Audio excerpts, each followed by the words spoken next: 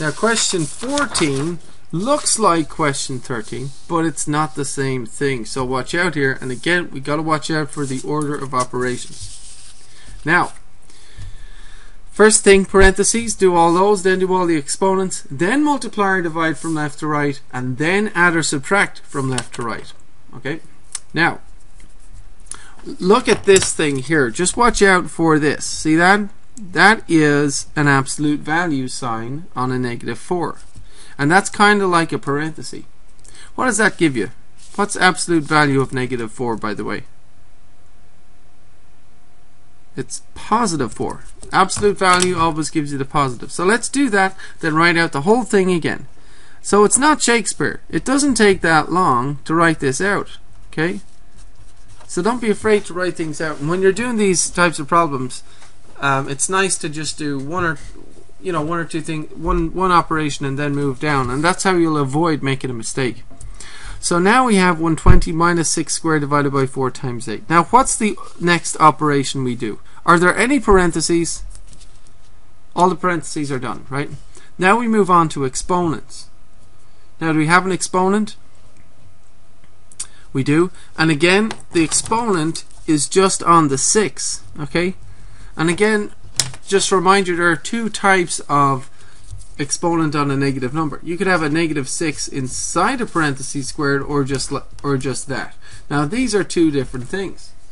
In this case, the exponent includes the negative sign. So that's why it's actually -6 times -6, or -30, or sorry, or which is of course positive 36, right? Now in this case, the exponent just touches the 6. So this actually just means subtract 6 squared, subtract 36. Okay? Because the exponent does not include the negative. So sometimes if there's a parenthesis, you're going to include the negative as part of the calculation. If there's no parenthesis, then it's just the exponent on the number, and that's it. So anyway, this becomes 6 squared is just 36, okay? And then we write out the whole thing again. 120 minus 36 divided by 4 times 8. Now what do we do next? Do you subtract next? Consult with your order of operations. Subtraction comes at the end. We don't do that next, right? So we have a subtraction, a division, and a multiplication. What should we do next? Well, we've gone through, we did all parentheses, then we did all the exponents. Now we're doing multiplying or dividing from left to right. Multiply or divide from left to right. Multiplication and division have the same amount of importance. So, we don't do subtraction, we've got to do this guy. The -36 divided by 4, or you could think of it just as 36 divided by 4. What does that give, by the way? If you do it this way, what's 36 divided by 4? Write it down. 9. But you still have the 120. Subtract that. Okay?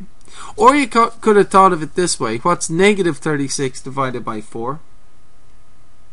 Well, it's -9. And then you just write down the 120. Either way, you get the same thing. And then you got to go times 8. Right? So we have a subtraction, we have a multiplication. So what comes next? Well, we got to do all our multiplication and division from left to right. Then we do our addition and subtraction. Right? So we go from left to right. We've got 9 times 8. 9 times 8 is 72. Right? So it's 120 minus that. What does that give you?